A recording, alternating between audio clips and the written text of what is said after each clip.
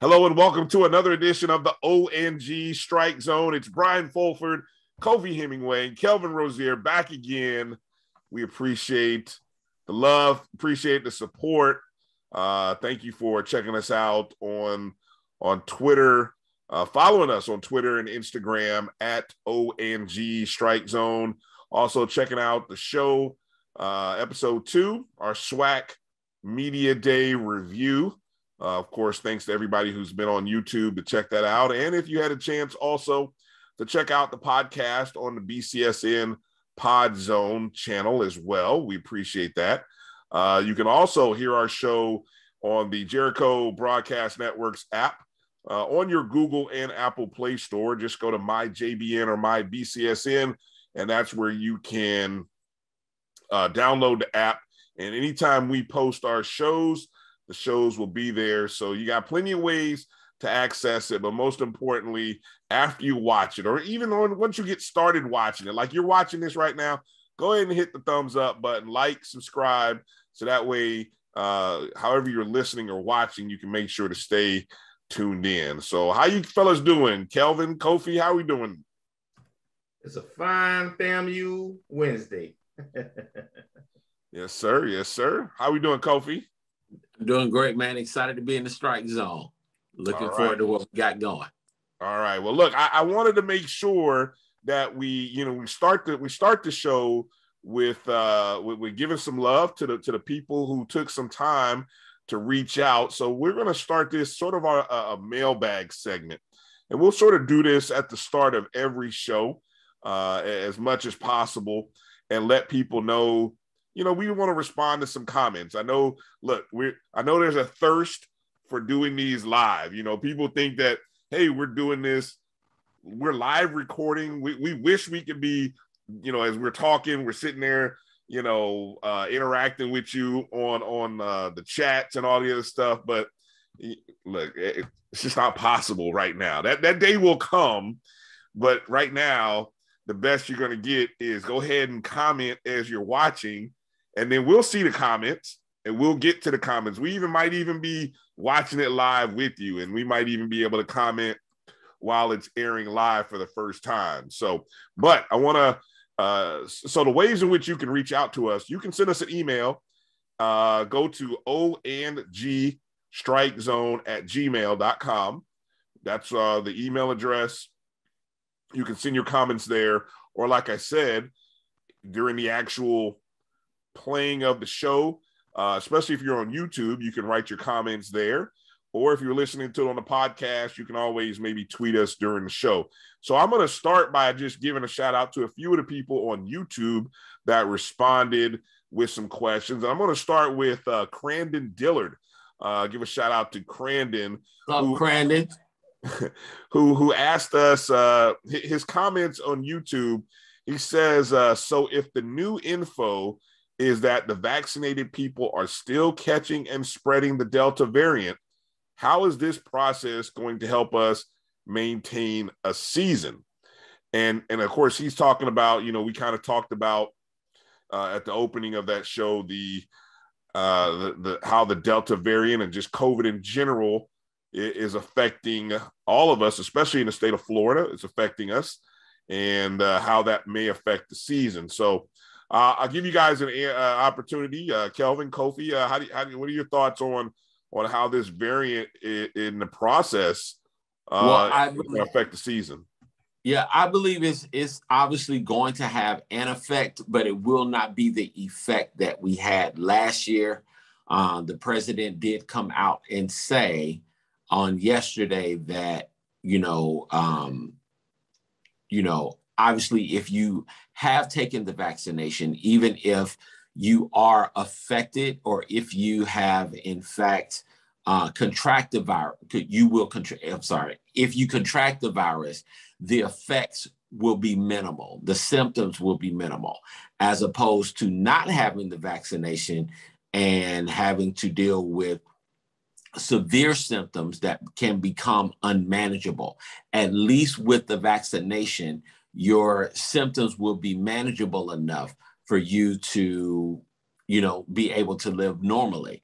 So he's still encouraging people around the country to take the vaccination so that even if you do contract it, which more than likely we are going to come into contact with this virus. It is unavoidable. We're going to see it. So getting vaccinated will cause your interaction with the virus not to be complicated, not to mention the testing that comes along with it. Lord knows the COVID test is probably one of the most aggravating tests that has to be on the planet. If I were you, I would, obviously with the athletes to have to go into the building every single day and get that swab up your nose, it's not worth it. Just go ahead and just get the vaccination and be done, and you don't have to worry about getting tested anymore. People leave you alone. Everybody knows. And then we don't have to worry about, the commissioner looking down and saying, okay, well, so-and-so has tested positive for this. So now this person has to now sit out. Just get vaccinated. Mm-hmm. What do you want to add on that, Kelvin? Leon County Schools reverse course today, as a matter of fact. They were making mask optional for students, but for kids from 12 and under, middle and elementary school is now mandatory. So the trend is that this COVID is spreading. It's a serious threat right now.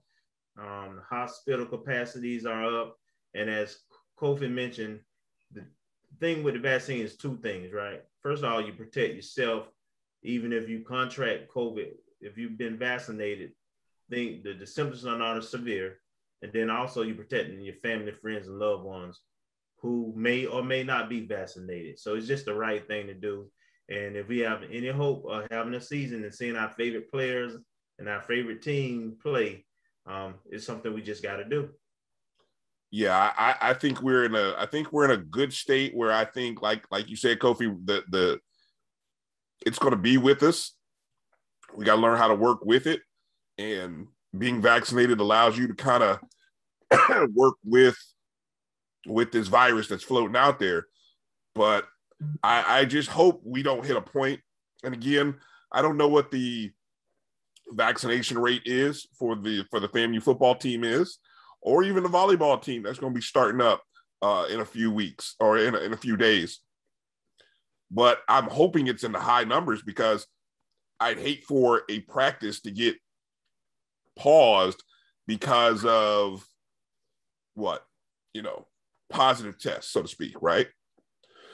Let me go to another comment from the YouTube.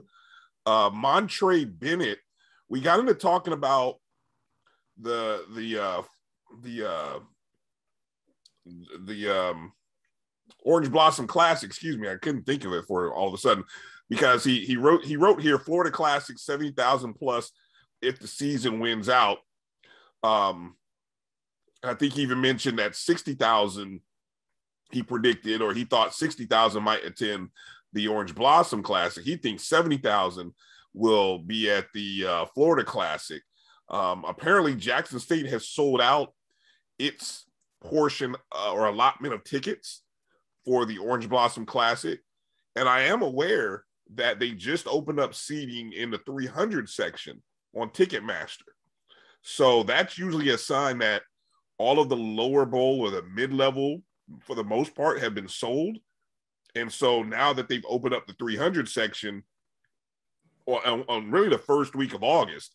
So what they're saying is we're expecting over the next 3 weeks a crowd. So we might break that 47,000, 48,000 number that was the largest attended Orange Blossom Classic. Well, anytime FAMU and Jackson State have gotten together in a classic, it's really a big deal. So the stadium holds 65,000. I believe that we're going to eclipse the 50,000 mark, barring some type of catastrophe of some sort, God forbid. But we will have 50,000 plus at the game, which of course will be definitely a win for FAMU, for Jackson State, and all of HBCU football. Right. Yeah. If you look at the trends with where they are with ticket sales this earlier in the season and all the buzz on social media, there's a lot of events around this game. You got the whole Dion thing and not having football for a whole year, elite bands, everything's trending that this will be a signature event. And as Kofi and you all have alluded to, as long as, COVID-19 is not an issue, then I do think we have a good chance to hit close to that 50 number for sure. All right. And one other point, want to give a shout out to Mary 305 for checking us out on YouTube. She says, I look forward to SWAC football season, and FAMU will have a great season. Great show, guys. Thanks for sharing.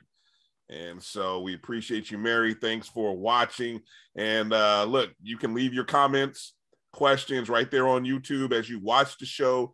If you're listening to it on the podcast form on the BCSN Pod Zone, just kind of take a note of your question and then send the email to ONGStrikeZone@gmail.com, just like the Twitter and Instagram handle there, ONGStrikeZone@gmail.com. All right, fellas, one of the big news events that happened, of course, guys have to report. Camp is a few days away.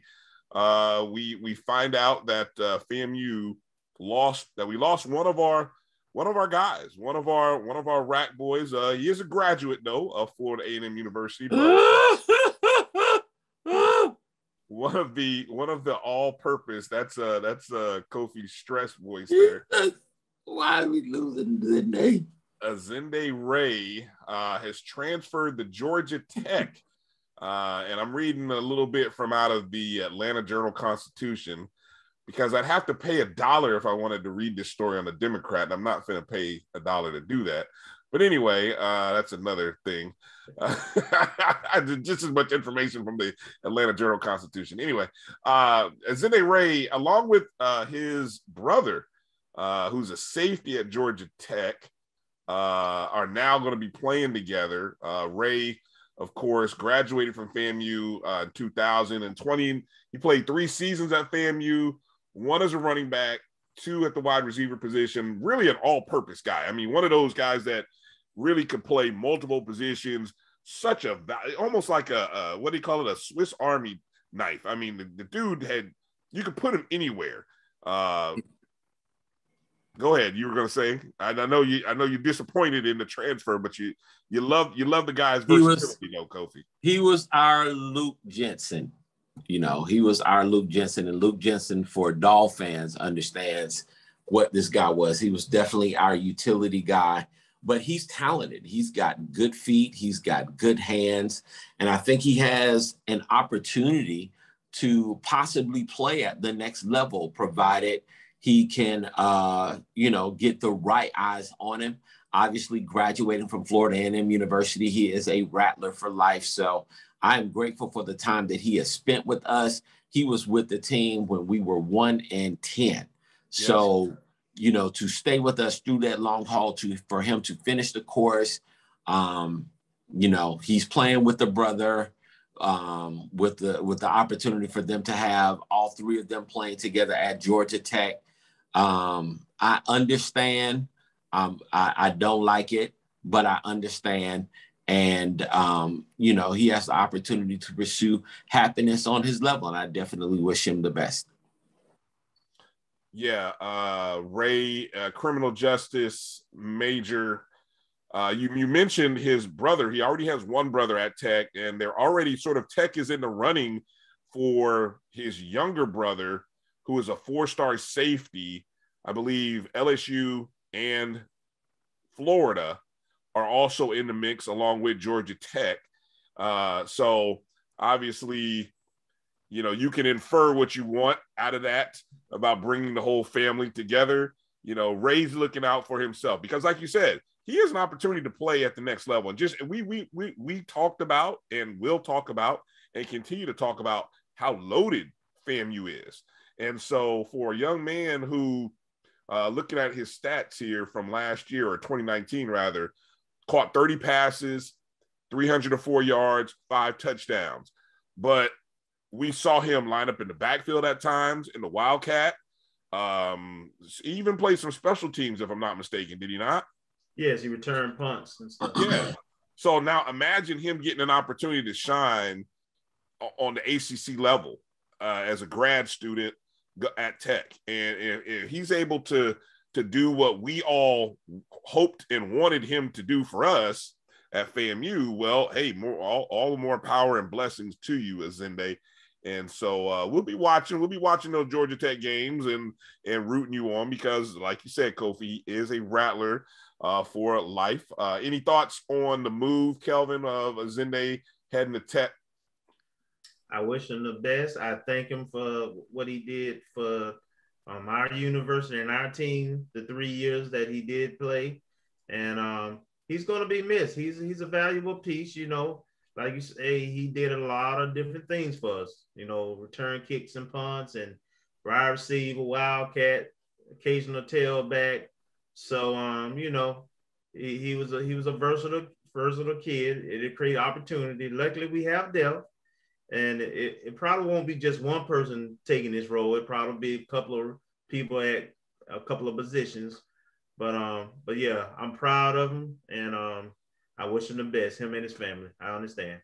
Yeah. Well, look, coming up in our second segment, we're gonna talk a little bit about that depth that FAMU has recruited with somebody who has been tracking FAMU's recruiting to another level than most of us do or have done. And so we're gonna kind of get a chance to really talk to him and find out about the depth of what we have in store, because it's well documented in many places that we are loaded, and so it's going to be a fun year. We are days away from camp starting and weeks away from that first game down in Miami Gardens against Jackson State, who Jackson State has already started practicing. Now, you guys saw that, right?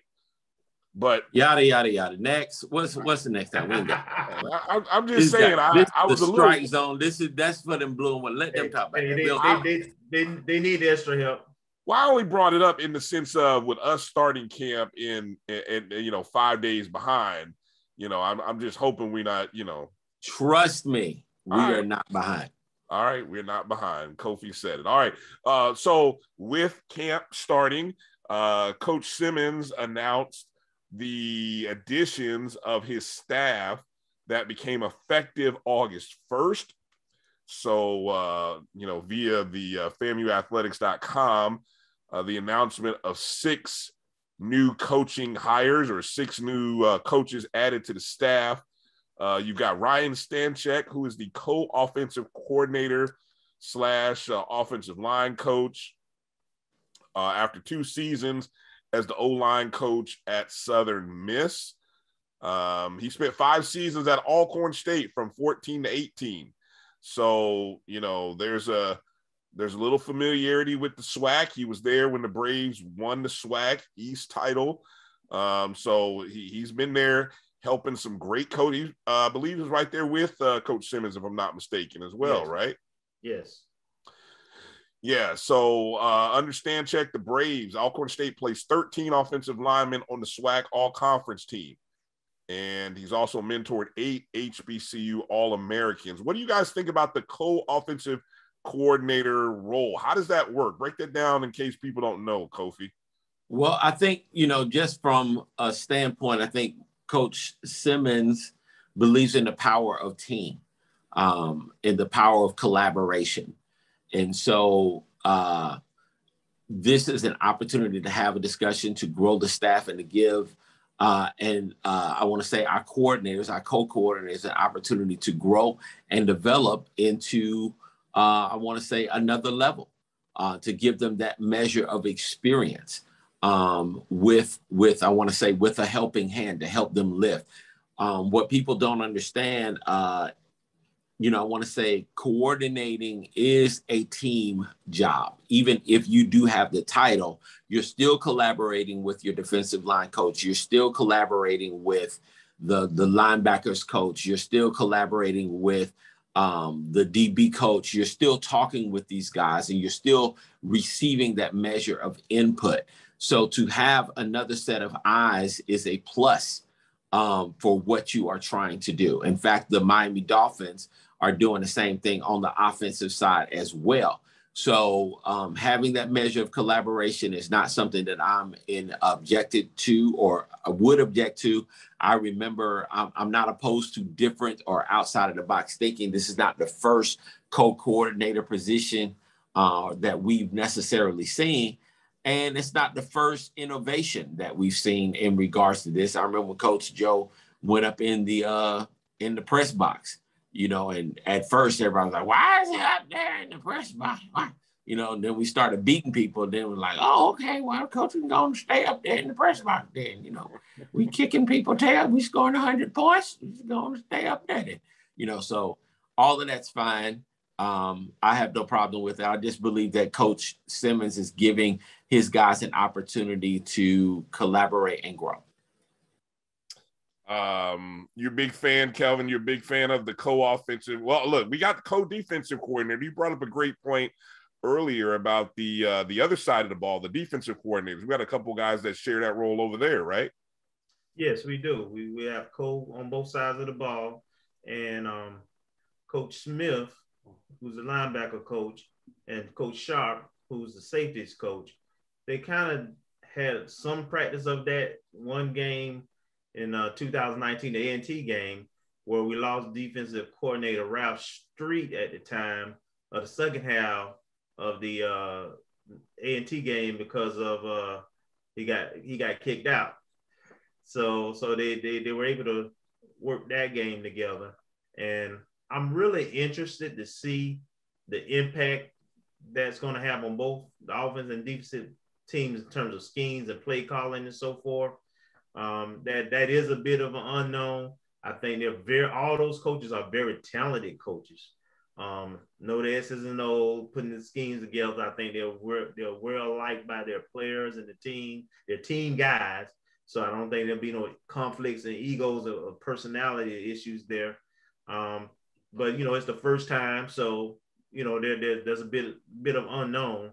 But I'm actually excited about it. I kind of like that unknown, and we just happen to be experienced and talented throughout on both sides, where I think they can be a little bit more flexible. Yes, and aggressive, right? I think they got some kids on both sides of the ball that can erase any error of decisions at any time. So it's a good time to be a coach. Amen. All right. A couple other of the hires on the staff. We have Shane Tucker, who is now the running backs coach. He came to FAMU after a year at Austin P, where he also coached the tight ends. Milton Patterson comes in as the defensive line coach.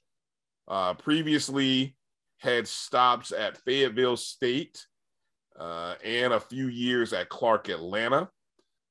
He was the defensive coordinator, linebackers coach, and director of recruiting at Clark from 2017 to 2020.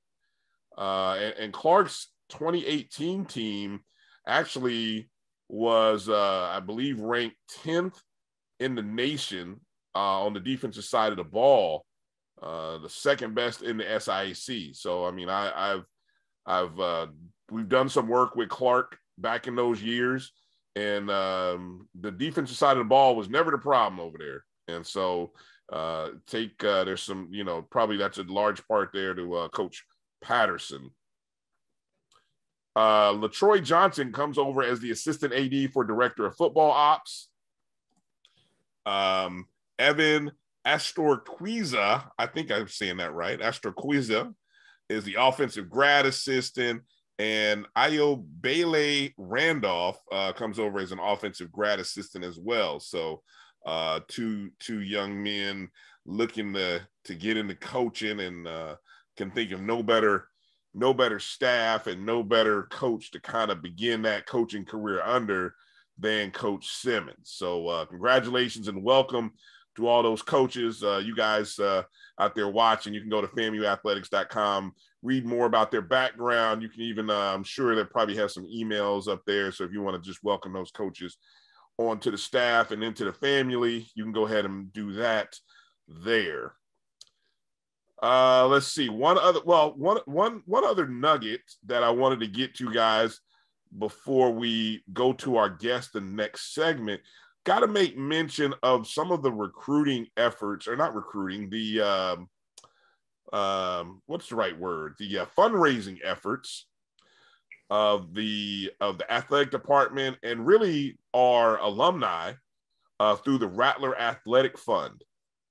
And so for those of you who obviously may have heard, may not have heard, but from about June 10th until about July 25th,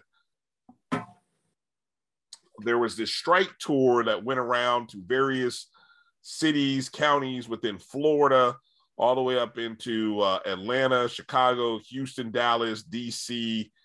And over the course of, I'm just going to do a quick math here, 10 or 11 dates, they raised over $500,000 by my count. I went back and watched the Twitter feed, right? I went back and looked at the checks from the Rattler Athletic Fund website. The total from those checks, $538,176. That's how much was raised. The largest contributor being right there in Tallahassee at over 121,000, followed up by Atlanta, who came in at 74,000 plus. But those contributions made up largely of alumni bases. Chicago, Houston, Dallas, DC, Fort Lauderdale, Orlando, Tampa, Polk County, and Jacksonville all contributing. And when this first started, when that whole Rattler Athletic Fund first came about back in, I believe, 2018, National Alumni President Greg Clark helped start that, and I believe they raised over $150,000 during that first year. So to see where we've come from in the fundraising efforts in over 3 years and a pandemic, they've raised what, 3 times as much. So I mean, this is it'll be interesting to see if they decide to take the strike tour to even more locations in the future. So congratulations and thank you to all of the alumni who were a part of that. Props to National Alumni President Greg Clark, AD Gaucher, everybody that was involved with the Rattler Athletic Fund. Congratulations, well done. And we'll kind of maybe get into later about what that Rattler Athletic Fund does and what it can do for the university. Speaking of raising funds and needing funds, those of you who are, if you're in the Tallahassee area, you may have saw a very interesting opinion article by Eddie Jackson. Of course, Eddie Jackson, help me recall, what was Eddie Jackson's role at FAMU again, Kofi? He was over communications. That's right. He was our public relations person for, I want to say, for a number of years, especially during the Humphreys administration. Yeah. So his commentary had to do with FAMU needing the community's help to fund the nutrition program. And I thought it was a well-timed part of, of course, Jackson, part of I believe the 220 club. Is that the name of that club? Yes. Kelvin. Yeah. And so talk a little bit, what's your thoughts on that call to the community? I get from the sense of his commentary and that article was that it is time for everyone to be invested in the same way that you're invested in the other school in Tallahassee. And did I get that wrong? No, I think that I think it was a bold statement by him. But what I would add is raising money is a skill set. It requires relationship. It requires asking.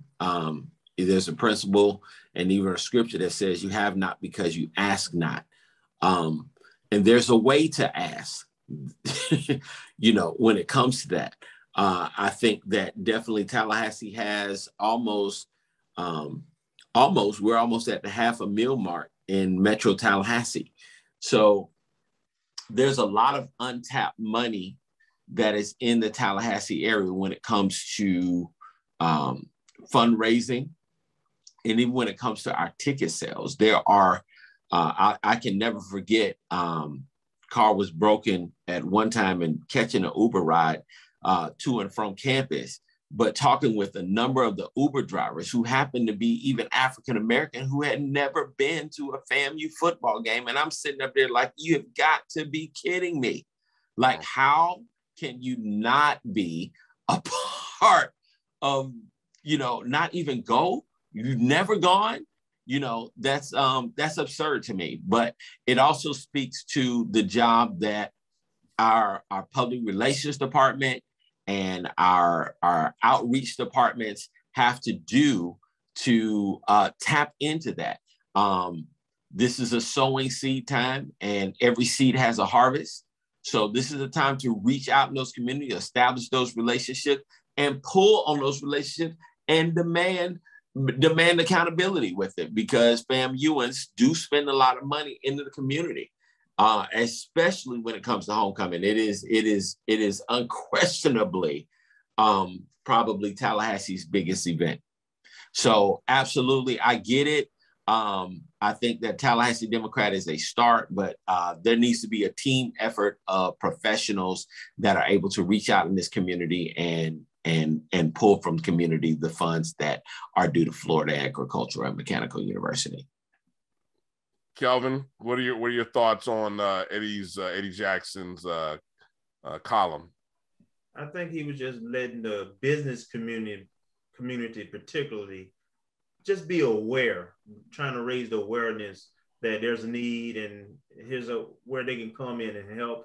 And I know that, the Tallahassee community, particularly the South Side and the Black community, have raised their level of giving. You talked about, the Rattler Athletic Fund and the contributions there, and also in terms of the nutrition program. I remember in 2019 we had Roy Moore and Piggly Wiggly and those same groups, 2020 Club, and all come together, and that's how the nutrition program started when Coach Simmons identified the need.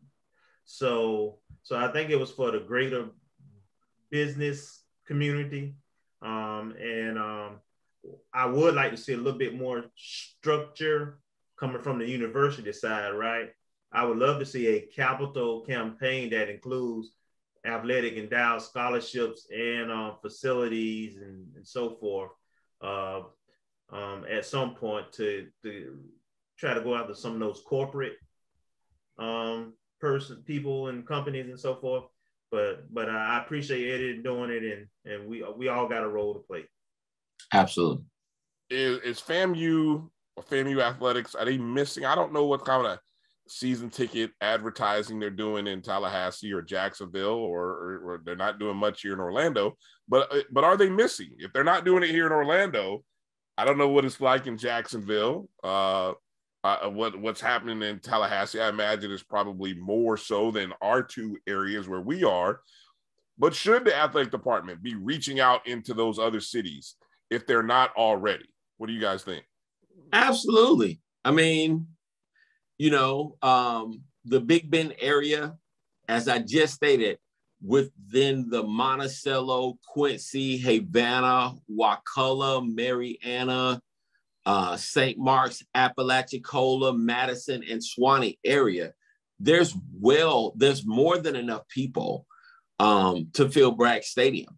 That doesn't even include your Dothan, Alabamas, your Jacksonvilles, your Gainesvilles, your Tampas, your Orlandos, and with us joining with the Slack, it seems like this is you get a chance to advertise and tell people, hey, Grambling's coming. Who else is on our home schedule? It's Alabama State. Yeah, it goes beyond. It goes beyond. It's absolutely necessary. I mean, I didn't even talk about Thomasville, Bainbridge, Cairo, Tifton, Valdosta. We pulled a number of athletes, and there's a ton of FAMUans that are in that area. In fact, Charlie Ward's father went to FAMU. In fact, I believe on that next in the 2020 recruiting class, we actually pulled somebody from a Thomasville school. I think it was Thomasville Central, which was the first guy that I was like, wow, that is powerful right there, because it's rare to see FAMUs be able to pull that. But if we don't establish those relationships, we don't tap into those communities the way that we need to. And all of them have the opportunity to be future Rattlers on some level. Right. What do you want to add on that, Kelvin? There's a lot of good people and a lot of good players in all those communities. And the key to selling out home games, particularly in pandemic times when people may not be inclined to travel, get on planes and so forth, is to put you a circle around probably 100-mile radius where you are, and make sure that you're tapping into all the surrounding communities and let them know that you want their support and that you value them. Yeah. All right. Well, again, it'll be interesting to kind of see how how the funding of the nutrition program grows, because that's with all of the upgrades into the facilities and things of that nature. It's you don't want to skip out and miss out on little things like that nutrition program that are going to continue to feed this program, so to speak, for lack of a fancier terminology.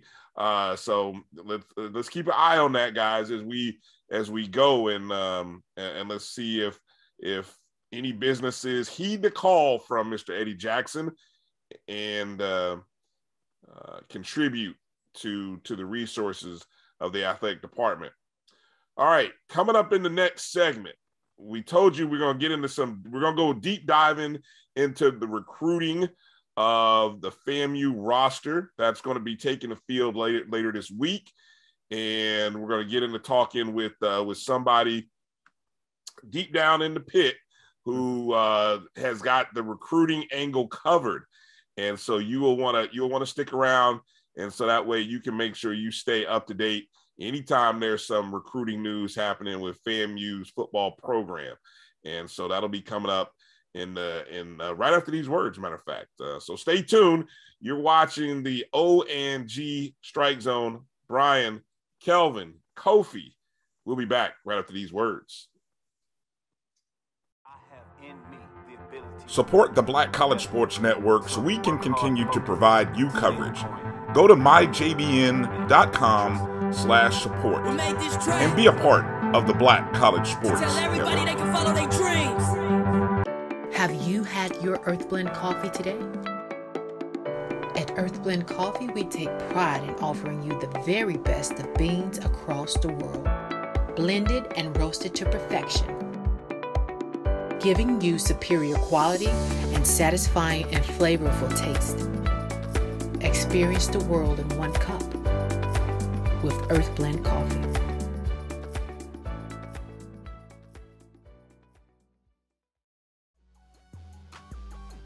This is the Dean of the College of HBCU Sports, Kenyatta Cavill of Dr. Cavill's Inside the HBCU Sports Lab with Mike Washington and Charles Bishop. Come mix it up in the lab where the course lecture is in session every Tuesday from 6 o'clock p.m. Central Standard Time on Facebook Live, YouTube Spreaker, or the BCSN app, as we discuss all things about the HBCU sports culture, including exploring the week that was in the sporting HBCU diaspora, as well as the upcoming week of HBCU sports. With me, the Dean, the College of HBCU Sports, on Dr. Cavill's Inside the HBCU Sports Lab with Mike Washington and Charles Bishop. Course lecture dismissed. Follow the Black College Sports Network on social media at MyBCSN1, the number 1, on Facebook, Instagram, and Twitter at MyBCSN1.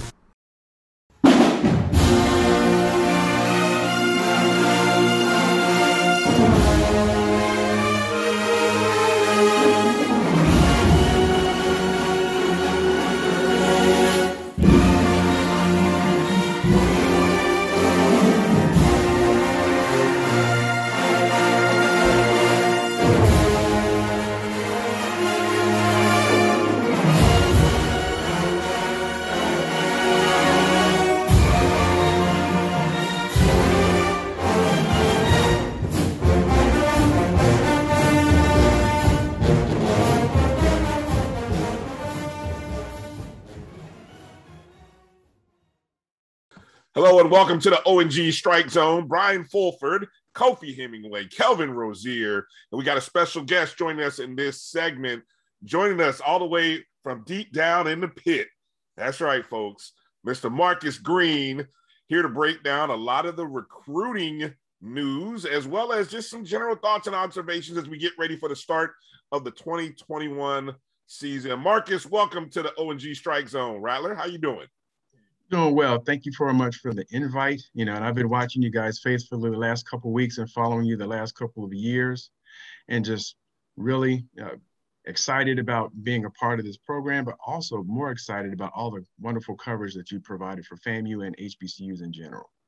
All right, appreciate it. All right, so first off, let's do a little background here. Kind of give us your story. Of course, Kelvin and Kofi, they're born and raised Orange and Green. I'm the kid from the Midwest, just a kid from the Midwest. That's why he got that old stupid Indianapolis Colts thing in the background. That old... we're having such bad luck. That's why I'm covering it up with that Rattler hat. I'm hoping a little Rattler magic rolls off on my Colts. But anyway, Marcus, tell us a little bit about your background and how you became a Rattler. Well, starting off, I'm from Atlanta, Georgia, Decatur specifically. And where's Greater? That's right. And my senior year in high school, actually one of my good friends, his mom graduated from FAMU. So when I was looking at schools, I was looking at engineering, looking at different things, and she mentioned FAMU. And I went down there sight unseen, part of a summer bridge program after graduating high school. And it was pretty much a wrap. And her dad, it actually was a longtime barber who owned a barbershop down the street. Those who may have been down there around the time may know of him, Mr. Barrington. And, it's just been a love affair ever since. And so you're, we're Humphrey era Rattlers. When was your time at FAMU, or if you want to relate it to maybe any football time, when was your golden period of in Tallahassee? It was around that time, as you can tell by see, that's why I say, I didn't want to throw your age out there, because you could just be, you're just looking good with a little premature gray. I didn't want to throw you out there. Yeah, I'm a Humphreys era Rattler. Came in with a lot of dudes who are Life Gets Better scholars around. Let's just say Eric B. and Rakim was still playing. Okay. Somewhere around that time frame. So I won't give it away, but back in the day, it was before all the time of Princeton Magazine of the year, but it was maybe a good 8 years before that. So I'll give that number there. So I was around the Ken Riley era. Okay. In terms of football. Okay. So how did you get started in tracking it? And one of the things that, in talking with Kelvin was like, hey, I got somebody who, he tracks like every, commit, every guy that's coming in, been tracking him from years. I mean, he was real. Now, Kelvin, you tell the story. You were hyping it up, and I was like, okay, we got to have Marcus on the show. So, I mean, kind of tell us a little background on what you've seen from Marcus and what Marcus what he does. So Marcus is an engineer, right? So, of course, he's good with information already and has a knack for that kind of thing. And as we kind of met through the pit actually and social media, and from there, we would go to games and meet up at the games and so forth. And just like with Kofi and just like with you, as we got to know each other on the internet a little bit more, we always centered around the theme of FAMU athletics, right? And what's going on with the school and so forth. And out of nowhere, all of a sudden, every time somebody was committing or FAMU was just giving an offer, and it wasn't just football, it was all sports. Marcus is like, he'll be on it, right? He'll be sending that information out. So people started looking to him to have that information. They would call him out, right? Say, hey, Marcus, hey, if someone slipped through the crack, they was like, well, Marcus, you didn't tell us this, man. So I guess he got motivated. He can tell that part of it. I guess he got motivated. He got a system, man, that's fantastic, man. And a lot of my information I get from him. Right. Well, thank you. Thank you, Kelvin. I would say it started way back. I met Kelvin through the pit and through the old MEACfans.com. Oh, yeah. Yeah. And, just interacting there and actually, requesting to get in the pit and then getting information. And I would say I first started looking at recruiting probably around 2000, because, right near the heyday of Billy Joe, and this is back before or maybe right around when Rivals started, but of course they were covering HBCU stuff. So I would actually go to the search engine, put in FAMU offer and just try to search there. And it was like tedious. Like now it's pretty, compared to back then, it's easy now. Because I use Twitter and the social media. Everybody wants to put their stuff on social media. So I primarily use Twitter, but starting from then and even just keeping track, downloading whatever articles of who FAMU offered, and then keeping a list there. And then it expanded as we started getting more and more recruits, and it started getting easier to look on the internet. I would start downloading, I guess, the various all county lists and all state lists for Florida and Georgia or any recruits. And then I said, well, if I'm going to be listing all this stuff, I need to create a spreadsheet so I can list the accolades of the offers that the people that we made offers to, and going from there. So that started probably maybe 5 or 6 years ago. So keeping a spreadsheet of all that information and accolades, and even some other things in my spreadsheet that I track based on questions I got in the pit, because there's always a push, like how many guys we get from South Florida, how many guys we get from Miami. So there's always a question. So I have the spreadsheet broken down.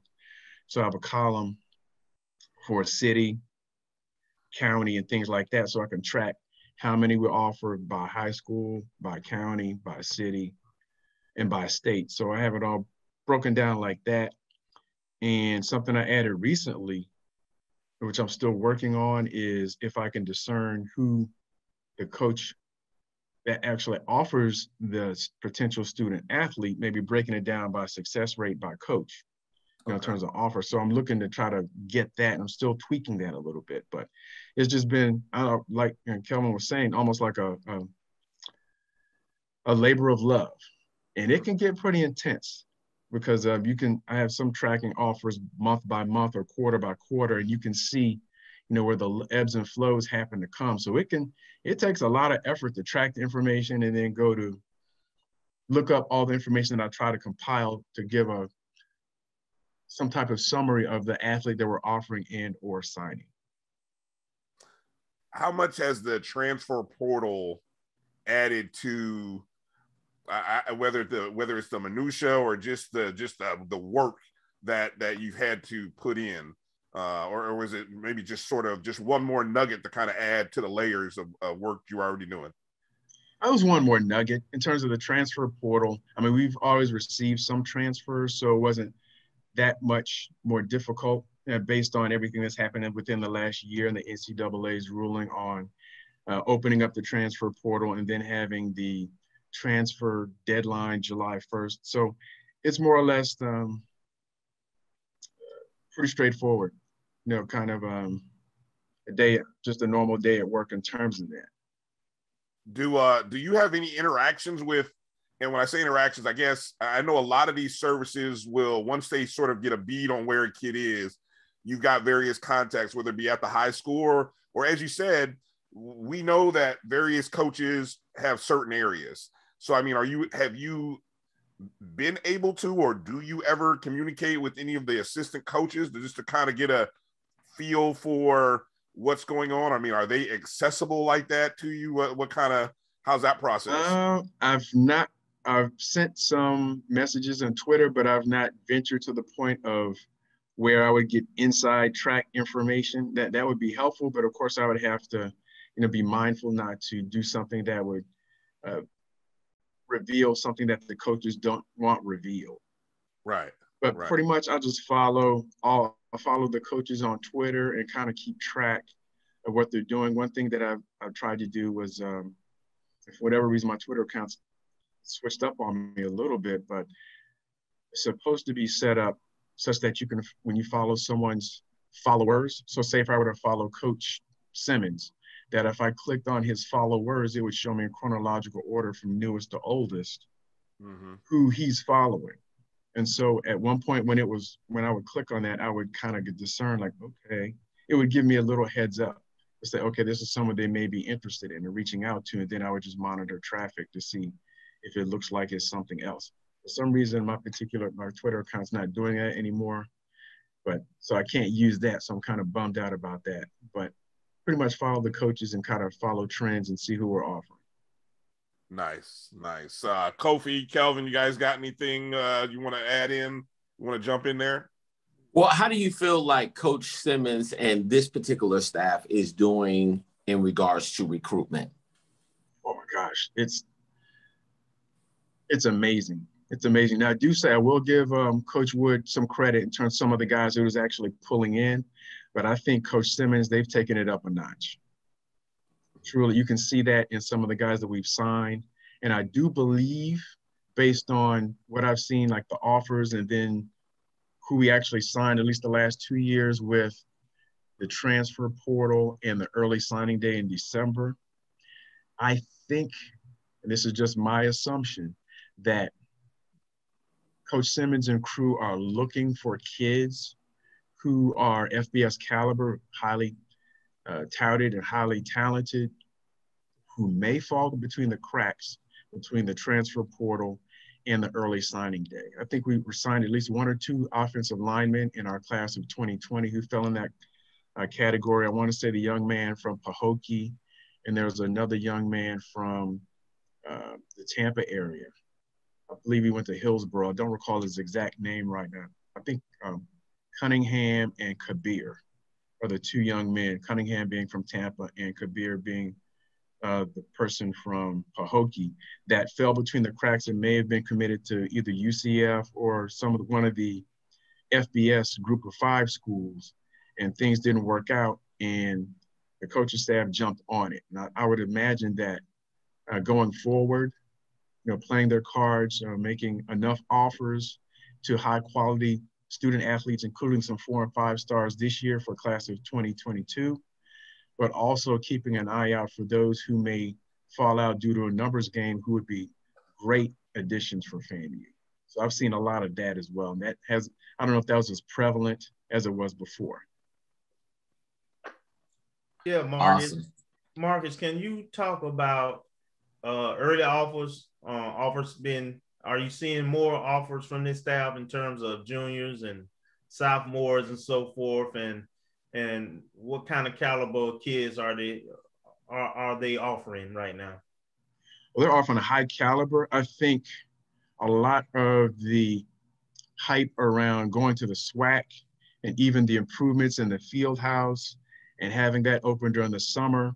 You saw a big spike in the May-June timeframe when they started having tours and when the NCAA finally lifted the dead period, after, what was it, almost 18 months, or not 18 months, maybe 15 months or so due to COVID, and they finally lifted the dead period. For a class of 22, which are rising seniors, I believe, I can check, but I believe we almost have 94 offers so far. Wow. For a class of 22. And it's just the caliber is, 3-star and above. And that's another thing I added at behest at one of our Pitt posters, was to add the 24/7 sports ranking. So I'm adding the ranking at the time, excuse me, at the time of offer, which is something I didn't before. And that's just because I have, I guess, a personal challenge with the ranking systems per se.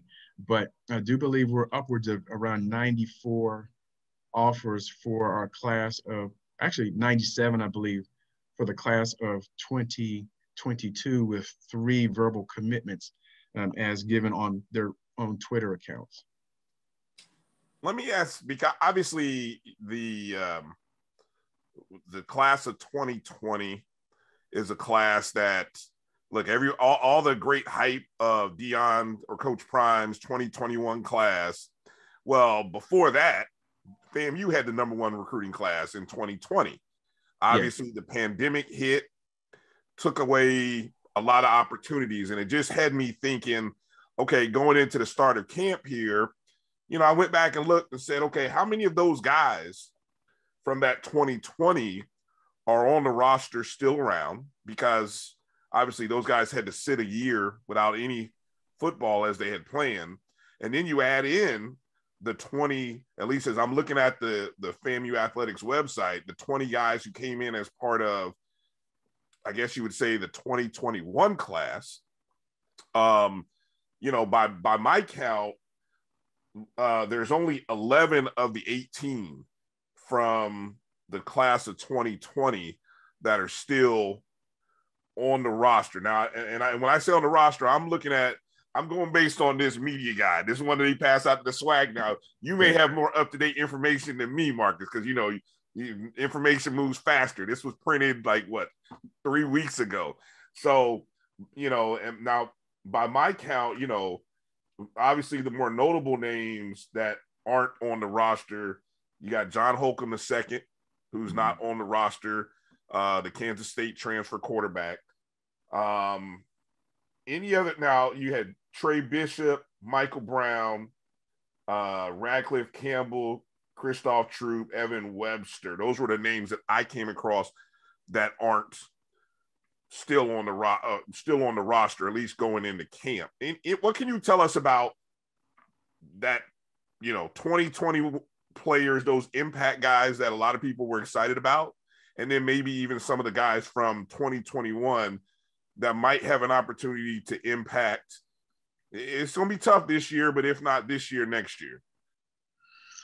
I think for those 7 or so, there are a couple that may have been offered. And so that's one of the things that we have to watch out for when we have signing day. We have all the hoopla, and then the reality hits. People actually have to get accepted. They may have other opportunities. There may be some other challenges. And so what we see in February doesn't necessarily translate to what we see in August. And this is only magnified by the fact that we had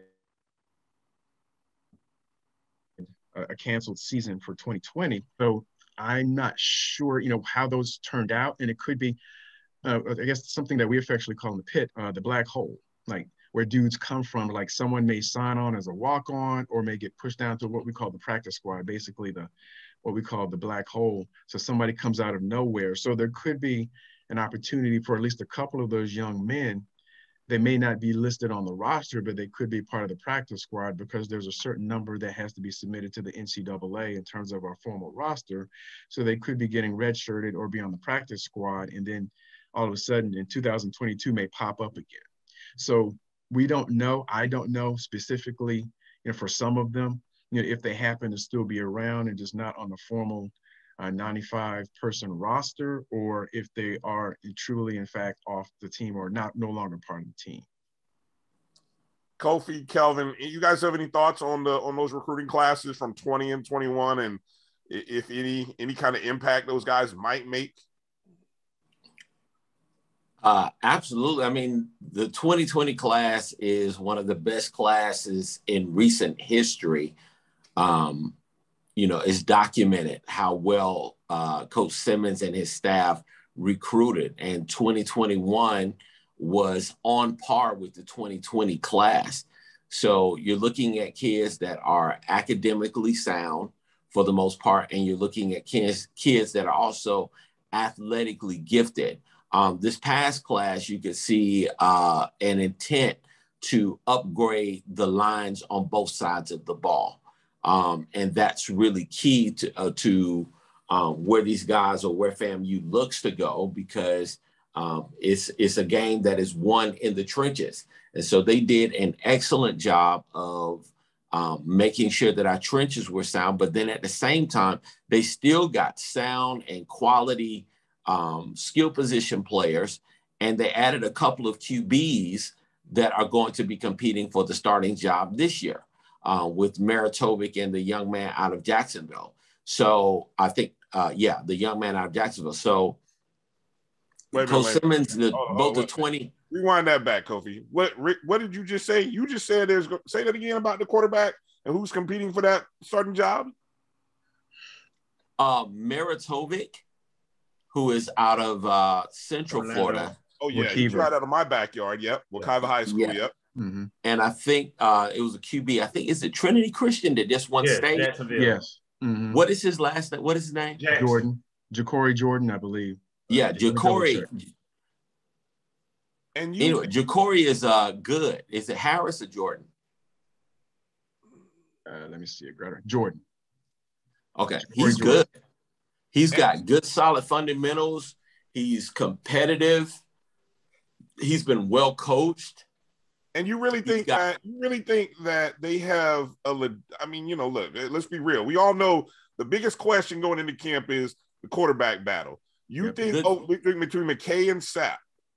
Here's what I will say. Go ahead. I think that obviously in a camp, you always give the incumbent starters the opportunity to lead. And I think that Sapp and McKay are obviously ahead, along with the young man from New Orleans. That's really your top three. Yeah. But things happen. I mean, Brady was not the starter when he went up to New England. Drew Bledsoe was the starter. And then all of a sudden stuff happened. Bledsoe gets hit out of bounds. Brady's next man up, and the rest is history. So I can tell you that both of these young men are very hungry. They are talented. And I think Rattler Nation has a lot to look forward to with that QB room. Kelvin, we have depth. Go ahead. I'm sorry. No, go ahead. We have depth all over the place from class of 2021, just adding to the class of 2020 between transfers and high school signees. So to go along with Kofi's point, QB is the biggest question, because at every other position, I would say we're stacked. And you can see, once again, as Kofi said, that the last 2 years, offensive line, and this year, defensive line, and size. Coach Simmons has really emphasized size. And he said this year at the SWAC the SWAC Media Day, but also in previous years, when I believe we were first talking about it, maybe a little bit before, maybe 2 years ago on some of the podcasts, he mentioned that line play was probably the biggest difference that he saw between the MEAC and the SWAC, and that it was a little bit more physical on his estimation. And I'm kind of paraphrasing, a little bit more physical along the line in the MEAC. And so, him recruiting the last 2 years and some of the signees he's had for transfers, he's bringing in some big boys that kind of get after the quarterback and push the defensive line back to open up those holes and protect whoever's back there taking the snaps.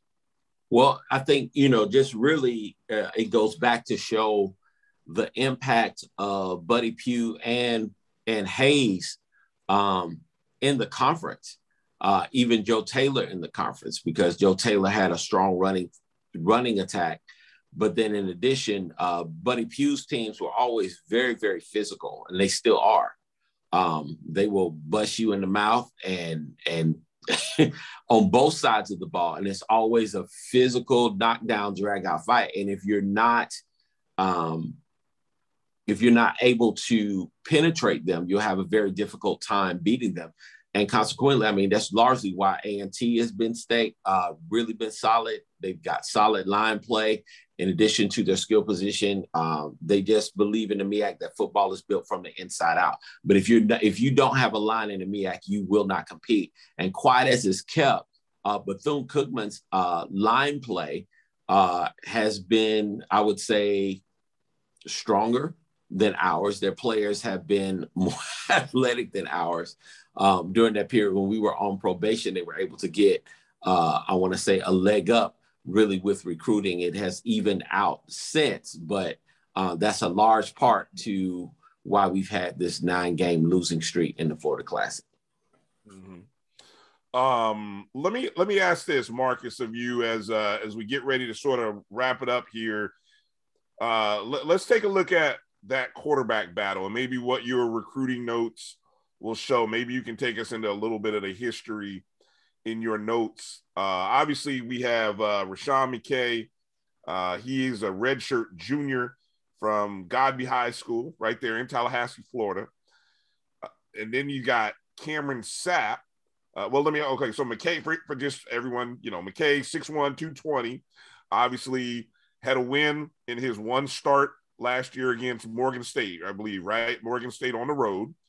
But also through the game-winning touchdown, filling in for Ryan Stanley in the A&T game. At the end of that game, came in just, off the bench in the fourth quarter, pretty much did a great job and won the game with a great throw in overtime. So that's sort of the highlights of McKay. Cameron Sapp, redshirt sophomore from Jacksonville, Robert E. Lee. He's 6'3", 215. And I don't know, did we see much of Sapp? I don't think we saw much of Sapp last year, did we? Even in a couple of those blowouts, did he get on the field? No. But what I can say is that he's, as they used to say on the $6 Million Man Show, he's bigger, he's stronger, and he's faster. And of the QBs that we have on the roster, he is definitely, he's probably the most athletic. In fact, Coach Simmons has said he's the most athletic quarterback that we have right now. So he's going to have an opportunity to definitely compete and knock McKay out of that position. And you already mentioned the other young man who, LaJohn Howard, a redshirt junior from New Orleans, McDonough 35 High School. He's a redshirt junior. I'm not familiar. What's his background? So, Marcus, I'm going to turn it over to you. Give us a little bit of the background from a recruiting standpoint on how he got to FAM. What was sort of their what was sort of the buzz for those guys as they were coming into FAM? Start with LaJohn Howard. I think he was recruited in Coach Simmons' first class, and I believe Prairie View had actually reached out to him the summer before Coach Simmons came over. So this would have been in summer 2017, I believe so. So he was looking at Prairie View, and I think he was committed originally to one of the Louisiana FCS schools. I want to say Northwestern State or someone like that. And then whatever happened, and Coach Simmons came December 2017, and then he popped up on our radar. And now he had some accolades. Both he and I believe Eddie Tillman went to the same high school. So they came in together, running back Eddie Tillman. And so, they came, I wouldn't say as a package deal, but they both came from the same high school, pretty successful. And so, he had some accolades coming to him. I don't recall exactly what rating he was given at 24/7 from that time, but he came in with some accolades at that time. Rashawn McKay, I'm not sure to what degree. I don't know if he was a preferred walk-on or came on. So I don't remember seeing him pop up in terms of offers that I happen to see on social media. But he definitely showed himself last year or 2019 and coming in the A&T game to win it in overtime and also leading us on the road at Morgan State. Cameron Sapp also had some accolades. He came from, I believe, Lee High School in Jacksonville.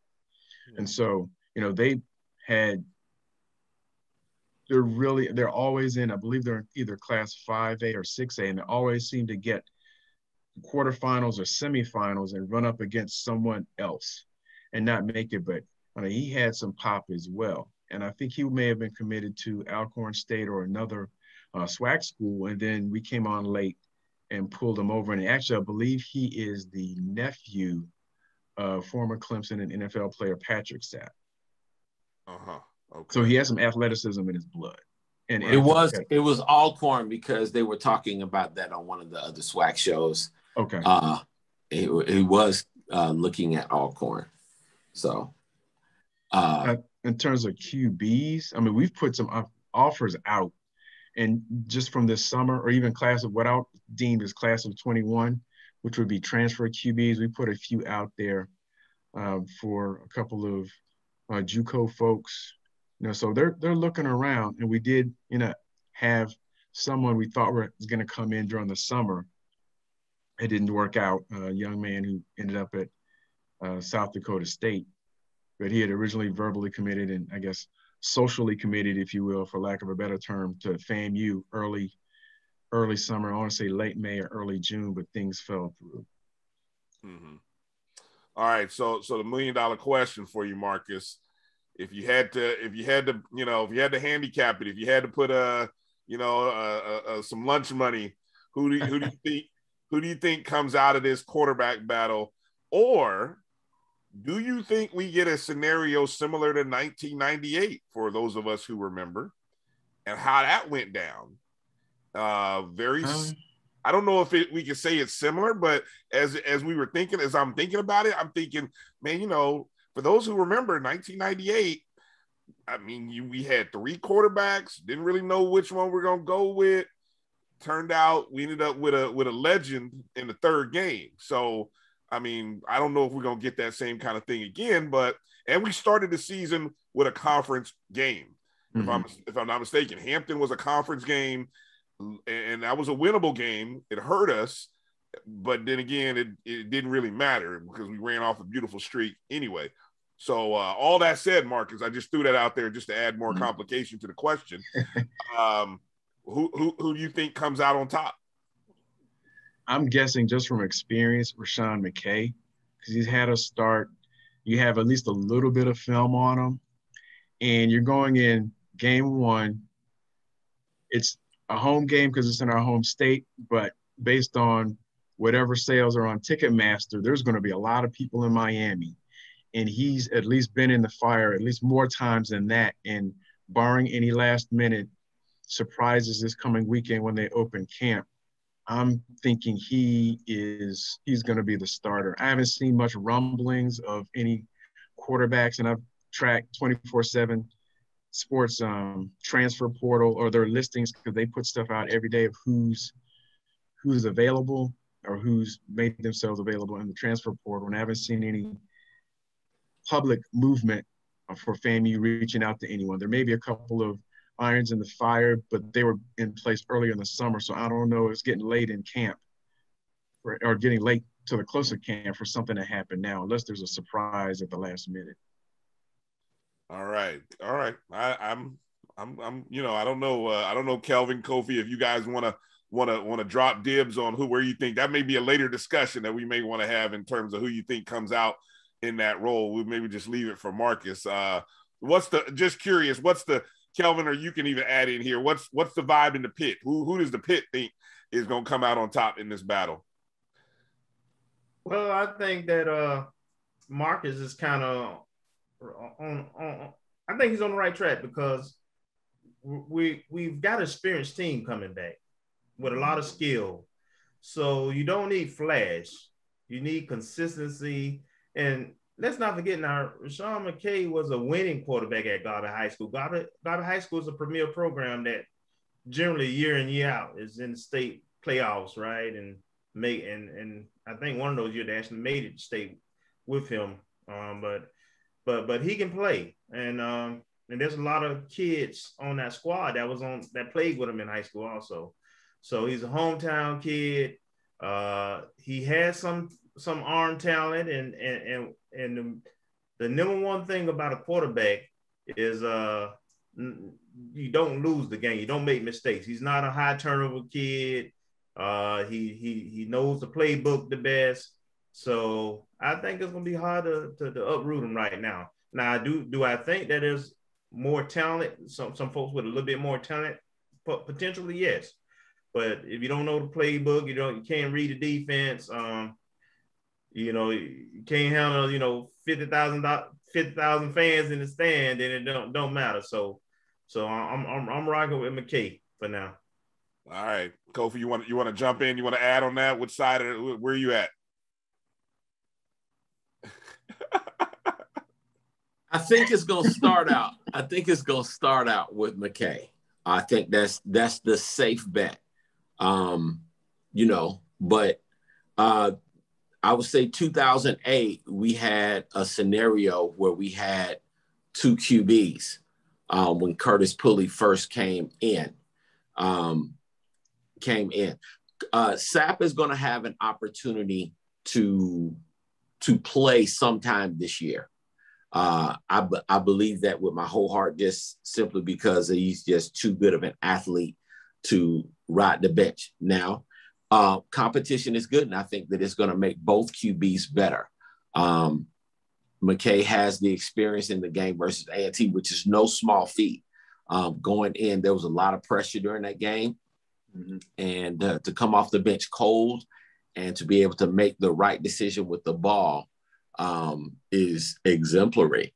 That being said, arm strength, accuracy, and heady play really go into QB play. And with this system, it requires an ability to be able to run a little bit. And that's the missing element that Ryan Stanley did not have really with his game. McKay is a better athlete than Ryan Stanley, but Sapp is a better athlete than both of them.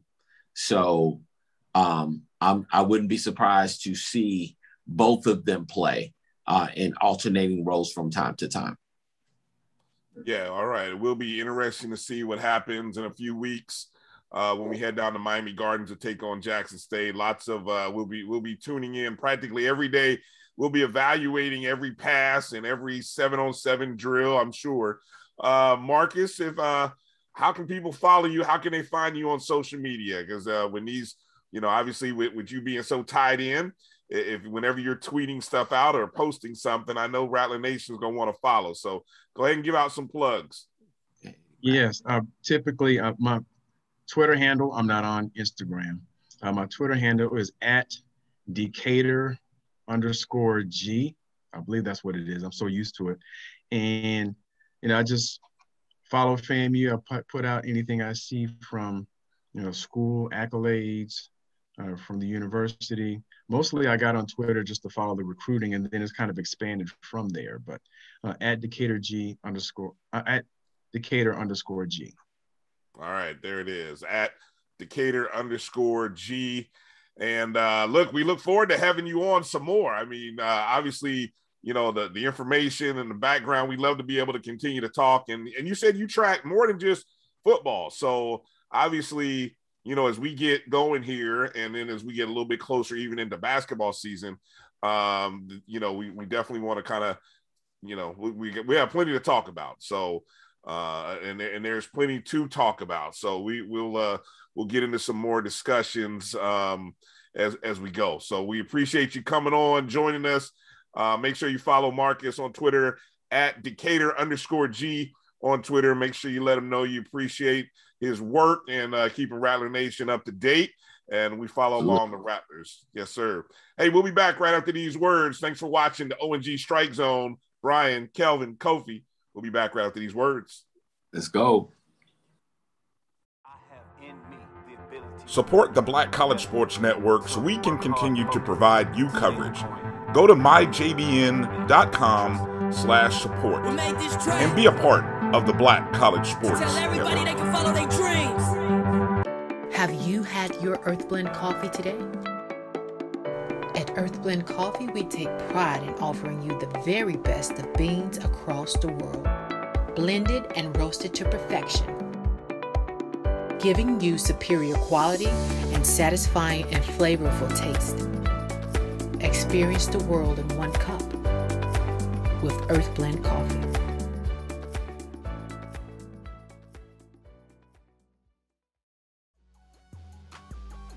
This is the Dean of the College of HBCU Sports, Kenyatta Cavill of Dr. Cavill's Inside the HBCU Sports Lab with Mike Washington and Charles Bishop.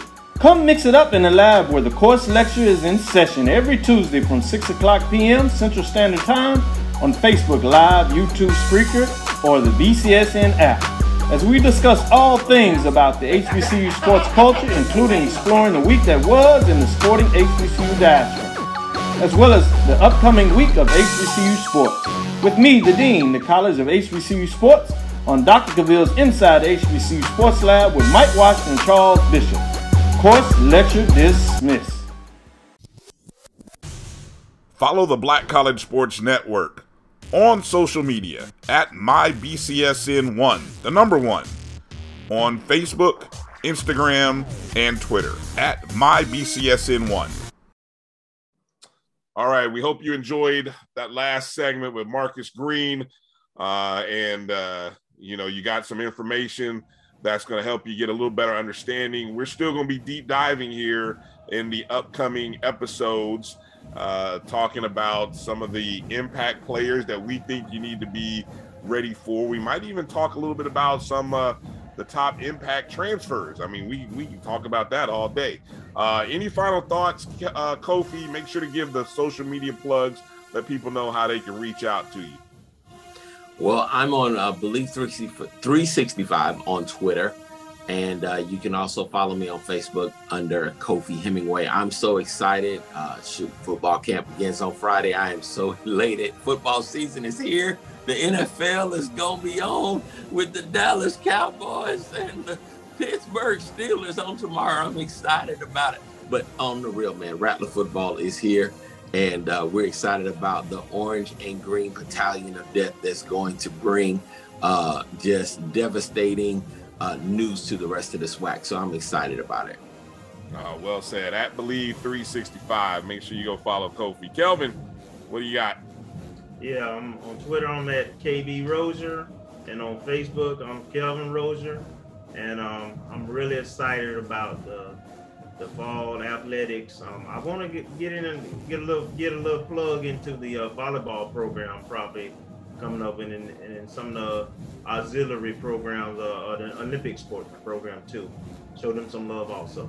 Definitely coming up for sure. In the next episode, we will definitely hit up the volleyball program and let you all know they've been away from the court just as long as the football program. So it's I was just looking at how their season ended, 500 season. They were actually preseason predicted to finish second in the MEAC before everything got shut down back in 2020.